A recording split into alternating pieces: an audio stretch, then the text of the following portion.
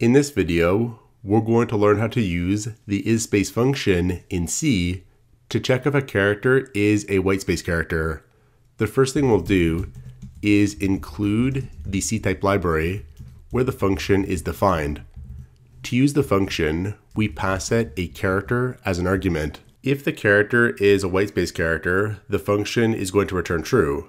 Otherwise, the function is going to return false. We'll declare a char variable, C, and we'll assign to C the whitespace character space. Then, we'll pass C to the function. Now, if the function returns true, we'll output here %C to output the character is a whitespace character followed by a new line, and then here we'll have C to output C. Otherwise, we'll output here %C to output the character is not a whitespace character, followed by a new line, and again we'll have C to output the character. And if we save, compile, and run the program, we'll get here space is a whitespace character.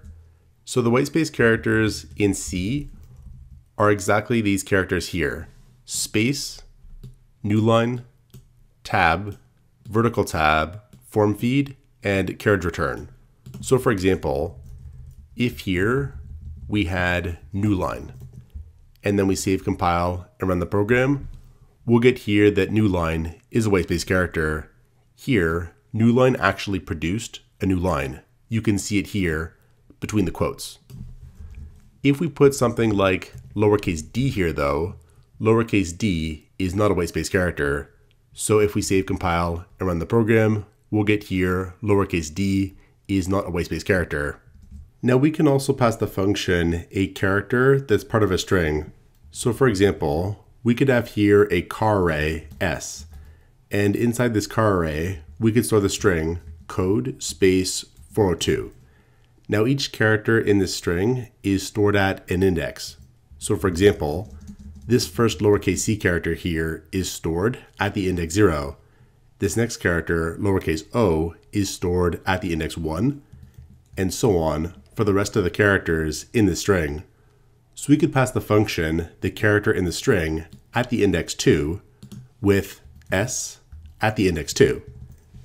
We'll actually copy this and paste it here and here. And again, this character is lowercase d. So if we save, compile, and run the program, we'll get here that lowercase d is not a whitespace character. Next, let's try passing the function the character in the string at the index 4. That is a space character, which is a whitespace character.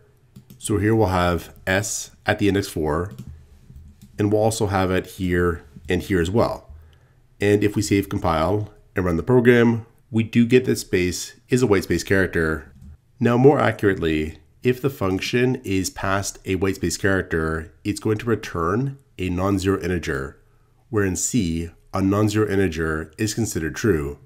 Otherwise, if the function is passed a non-whitespace character, the function is going to return 0, where in C, 0 is considered false. So this is how we can use the isspace function in C to check if a character is a whitespace character. Check out portfoliocourses.com, where we'll help you build a portfolio that will impress employers, including courses to help you develop C programming projects.